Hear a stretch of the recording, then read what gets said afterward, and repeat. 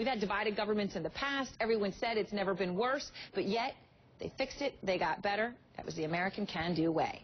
All right, so we want Congress to feel the heat, but see the light. Let's make Congress work. Congressman Michael Grimm joins us, a Republican from New York, and Congresswoman Terry Sewell, a Democrat from Alabama. And good to have both of you with us. And I'm glad you're smiling after that intro. I mean, I was, but you all know it is what it is. And you're sitting here, a Democrat and a Republican.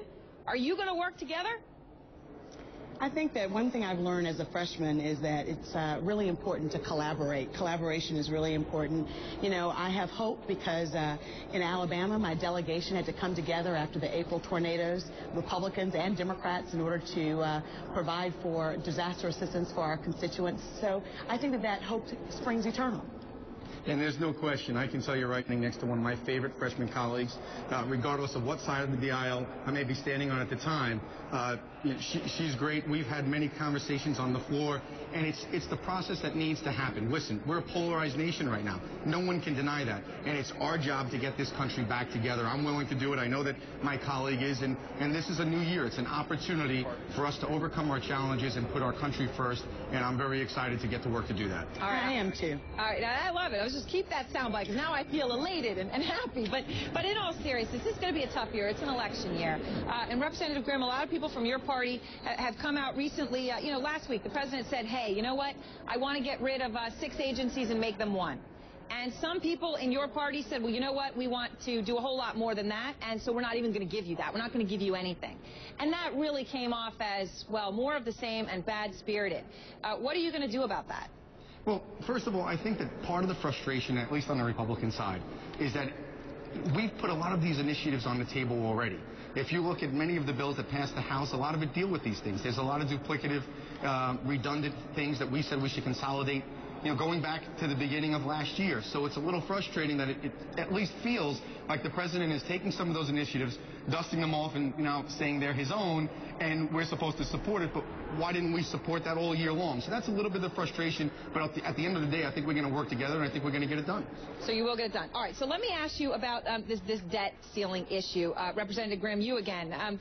So obviously, as part of the deal last summer, the debt ceiling is going to go up, but you have a chance to cast a ceremonial vote disapproving of it.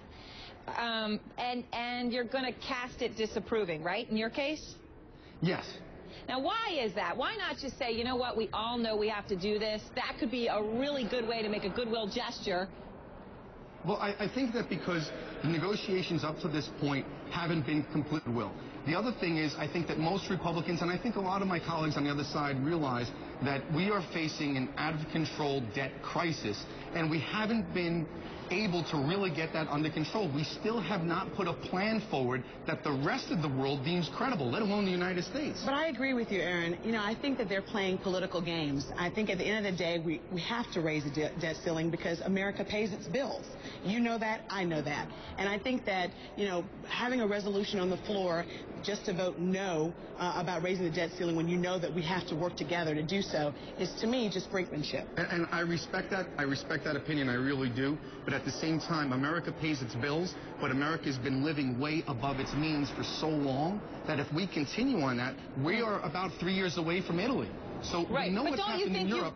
Don't you think you've made that point, Representative Grimm, before? I mean, I think we all know that, and frankly that, the Tea Party contributed to that awareness of the debt problem. For sure, they deserve credit for that. But we know it, and this is going to pass anyway. Okay, if we know it, why aren't we dealing with it? So this is another step to say, you know what? We've been fighting all year long to really control the debt and to put a plan in place that deals with it, but we've yet to do that. So I think it's not just ceremonial. It's a reminder to America. It's a reminder to the president that we're living above our means. We're spending money we don't have, and we're borrowing from nations like China, and we're putting ourselves in a debt crisis that we might not be able to get out of, and we have to continue to ring that bell to say, wake up, America. We've got to get a handle on this. So I think that's what it's about. Okay, Super Committee, though, was charged with doing just that and failed. What will each of you agree to that might upset your party, that you would agree to deal with that problem, right? We know there's a problem. If you want, I'll take it first. Go for it. Well, one of the things I did was join Go Big. That's a group that is bipartisan, bicameral, that is working, day and night on a policy and a procedure to do a real, something tangible, something the world is going to say, okay, that makes sense, whether it's $4 billion, $4 trillion, $5 trillion, I don't know the number, but it's a big number. And what I promised, and I'll promise my colleague right now on TV, is that anything you put on the table, I agree not to demonize or just shoot down. It doesn't mean I'll agree with it, but I'm not going to, make fun of you or in any way put you down because of your ideas. And that's what I would hope we can do this year, is at least listen to each other. And I know I can with you, but we need to do it as parties and conferences, that we're not going to demonize each other's ideas. We're at least going to listen to them and work together, even if we disagree. I agree with you. Listen, I think that we agree on this issue, which is collaboration and working together for a common cause.